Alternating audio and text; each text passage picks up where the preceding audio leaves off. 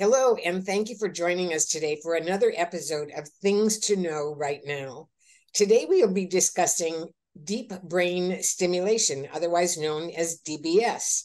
And joining us today is Maya Gurrin of Boston Scientific, which is a medical device company that was created, it has created, and it was created to give a really different and incredible deep brain stimulation device. I think everyone needs to know that there is more than one device in the world today, and that knowing those devices is critically important. And that's why this meeting is critically important. So let's start out by defining, Maya, what is DBS? Yeah, thank you so much for having me on, Joe, and all the work you do at Parkinson's Resource Organization.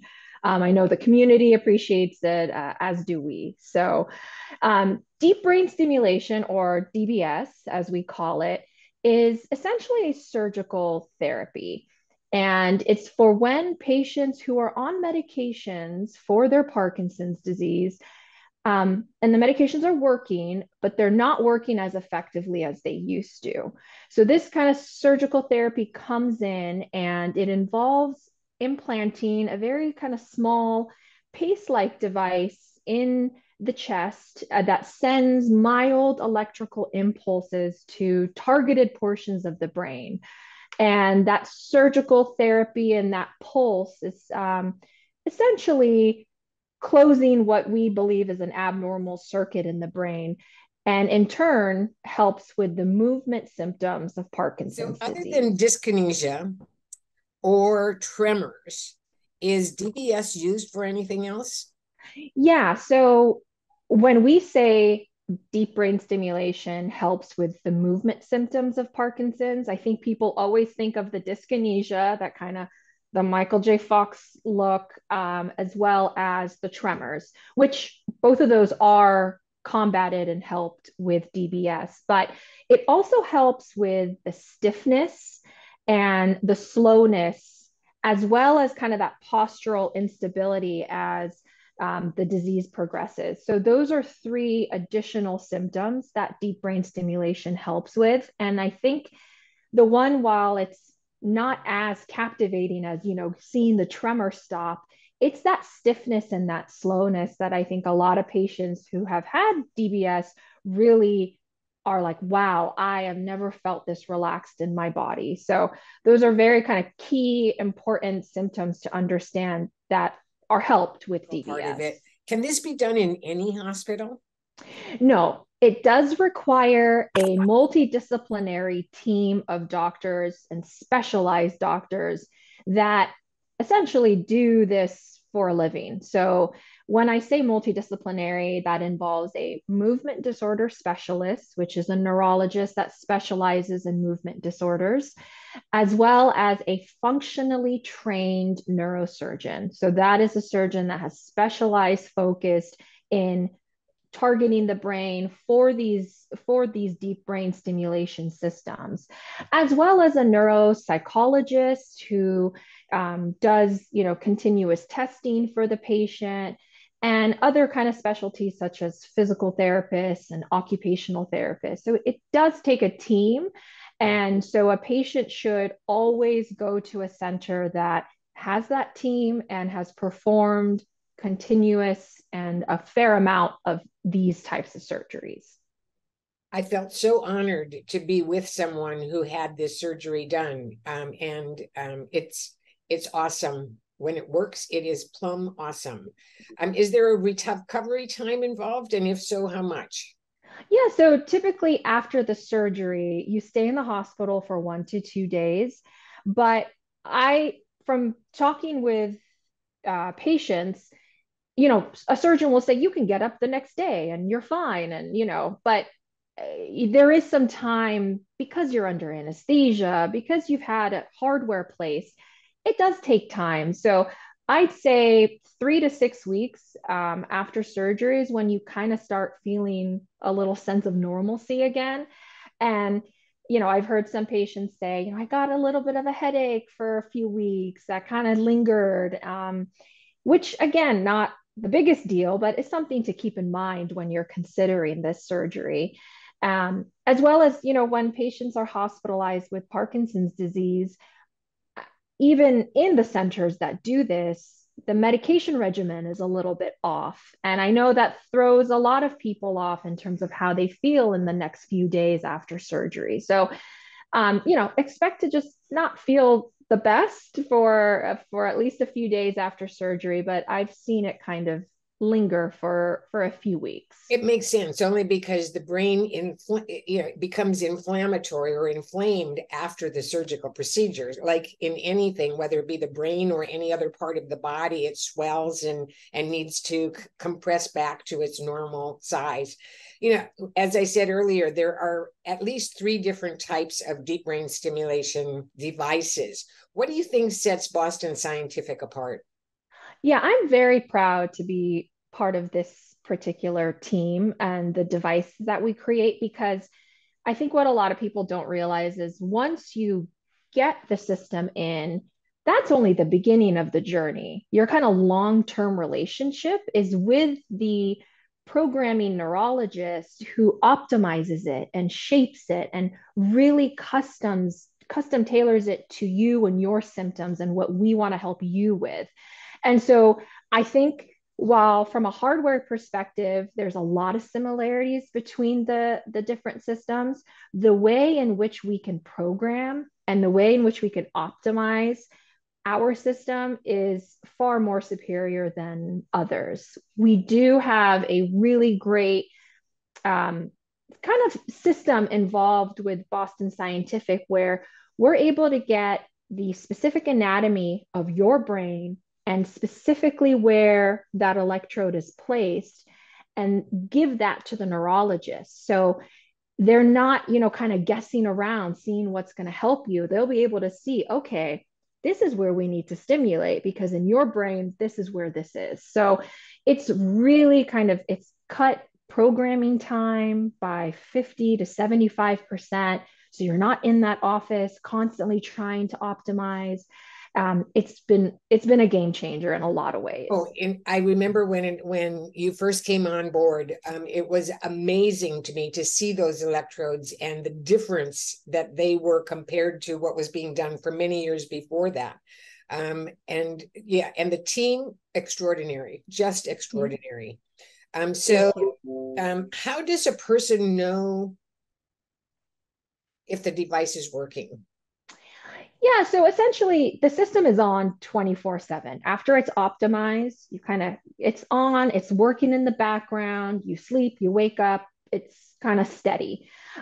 You do get a remote control. So if there are any instances where you feel like your movement symptoms are returning, let's say you're like, my tremor is a little bit bad today. What might be happening? You can always use the remote and it tells you whether or not the therapy is on or off.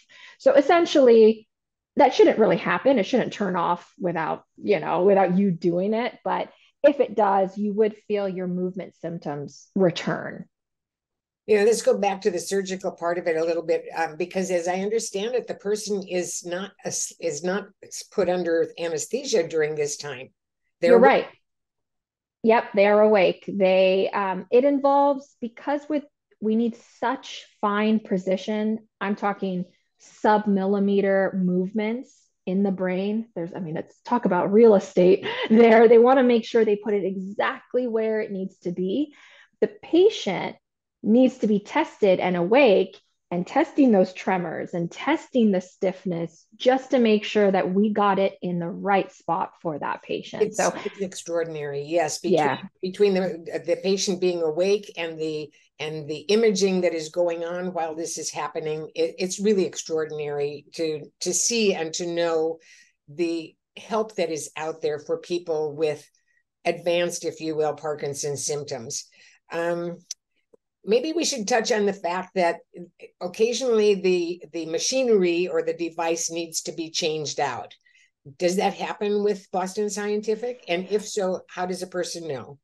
Yeah, so essentially the electrodes that are placed in the brain do not ever need to be replaced. We don't want to go back in there unless there's a reason to remove it. So that stays for the duration of the person's life.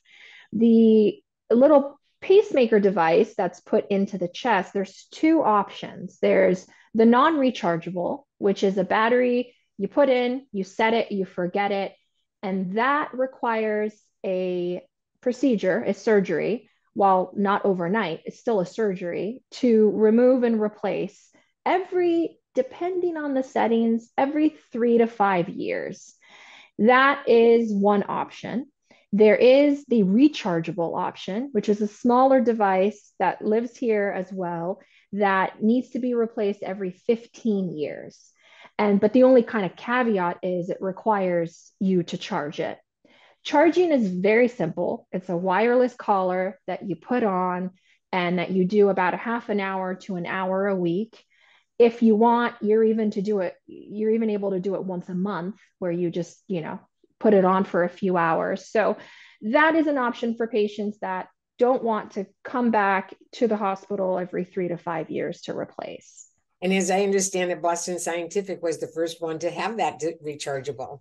We are really known for our easy to charge rechargeable system. I mean, it's very, very easy to use, and we seldom, if any, and I've been working with the company for many years now, get calls saying, how do I do this? It's very simple to use. Yeah. And so is it covered by insurance? It is. It's a Medicare covered benefit. It's covered by most PPO insurances as well as HMO insurances. Some insurance companies need specific documentation to say, hey, they're kind of bad enough to need this. But if you're working with the DBS center, they are more than equipped to provide that information to insurance companies. Again, the team is so spot on with what they do and how they handle and work with the patient, if you will. It's really extraordinary, and I'm really happy to be a part of what Boston Scientific brings to the table. For the audience, Boston Scientific is in our wellness village, there's a URL on the screen that you can go to, and you can listen to and watch a video specifically on how Boston Scientific's DBS device works. And I think you would find that very interesting, but you'll also find it interesting that the representatives from this company are available. We have a phone number. I think Maya's phone number is on our wellness village right now, and you can call them. But if she's not in your territory, if she's not where you live, then we can help you find another representative that can follow up and work with you on questions that you want answered, who to see, who not to see, when to see, all of those things. They're really an incredible team. Thank you. And I do want to reiterate that too, as well as we have patient ambassadors who have gone through the surgery, because I could talk about it until I'm blue in the face, but I don't have the disease, nor have I had the surgery. So we can also connect you to patients who have had it, and you can talk to them about the questions that you think are important. The only thing I really want to drive home is, 96% of patients say they would do it again. And from the conversations I've had with patients, if you're the right candidate, they're always saying, I wish I even had it sooner. So I know brain surgery is a big deal. I'm not going to minimize that. But if you are at all interested, talk to your movement disorder specialist and see if it's even on the table for you. And we started out by saying right candidate, and we're ending by saying right candidate, because not everyone is a candidate. People who have Parkinsonisms, for instance, would more than likely not be a candidate for this procedure. So knowing your movement disorder specialist, knowing all of the team members that are involved, gives you the confidence that you need to go forward to have this procedure done or not. Exactly. And again, that's where Boston Scientific and the help of Parkinson's Resource Organization comes in, because we have fortunately along the way gained a tremendous amount of knowledge about things that are available for people with Parkinson's and for their family members. So you will see this on YouTube, on our YouTube channel. Please subscribe to YouTube if you haven't already done so, to get other videos that we produce on a regular basis. and also like us on all of the social media pages, and keep knowing us out there, because we bring tremendous content to you, like Maya's conversation this morning. Please feel free to reach out to Maya. Please to reach out to Parkinson's Resource Organization. Maya, I am always so thrilled to have you in my sphere of influence, and to talk to and let our constituents know just one more thing that they need to know about right now and what's available to them. Thank you so much, Joe, and happy early birthday. Thank you so much. Yes, you don't get this old doing nothing, I think. I don't know. But it's a good thing. It is a really good thing. It's a beautiful thing. And I will talk to you really soon. Okay, take care.